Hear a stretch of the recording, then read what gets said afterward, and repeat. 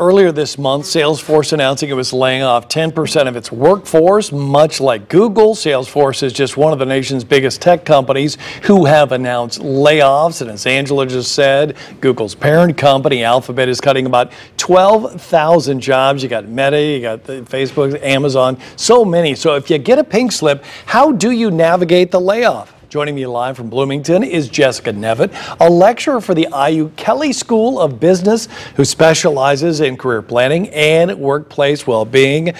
Highlights of her career, just amazing stuff you really need right now. Jessica, good morning to you. Good morning. Thank you for having me. Not a problem. Now, unfortunately, this month really couldn't be more of a perfect storm for more layoffs. Why is that? Is there a specific reason? Well, actually, there are three reasons. The biggest reason is, of course, the pandemic is ending, work from home is ending. So a lot of these tech companies, they hired a lot of people during the pandemic, and now they find they don't need them. So that's the first big reason.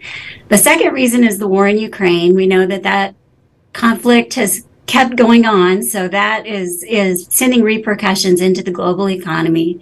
And then third, there are real fears of recession coming up this year. So a lot of companies are looking around, seeing what other companies are doing to insulate themselves financially, and they're taking action, unfortunately, with layoffs. Yeah, and it's not just the physical aspect of not having a job, but one of the first steps is navigating through the emotional part of it. You say you should mourn the loss, in essence? Definitely. This is a loss not just of income. This is the loss of friends. This is the loss of an identity that we've had maybe for a while. So we need to take some time to mourn that loss because it's a big one. So what about your rights? I mean, do you just have to let it happen to you? Anything that you can do? Well, as far as your rights, when it comes to, there's different things you could do, talk to your employer. But now you need to start planning. You need to start thinking about severance. You have to think about what you want to do next, and also financial aspects, getting those in place to make sure that legally, everything is in place for you to move forward into the next phase of your life. Yeah, and in a lot of situations, this could actually, if you're looking at the glass half full, aspect, could be an ideal time for people to figure out what they really want to do for a career, if not already in it. Oh, definitely. This is a door is opening here. Even though it is a loss, the silver lining is this might be a good time to start thinking about career change, maybe doing something educationally or skill-wise that you've been putting off.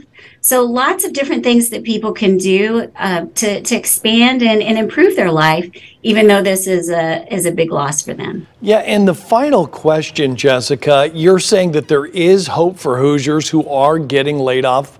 Why do you say that? Well, the job market is still strong, so there's still hope that the job loss period won't extend into many years or many days. So there is hope. So, taking that action, making sure that you tailor your resume to each job that you apply for, do your best in the job search, and things will look up. Yeah, I've heard before many a times, don't just let things happen to you, but take action. Great advice and great tips. Jessica Nevitt, thanks for being here this morning. We appreciate it. Thank you. All right, let's find out more.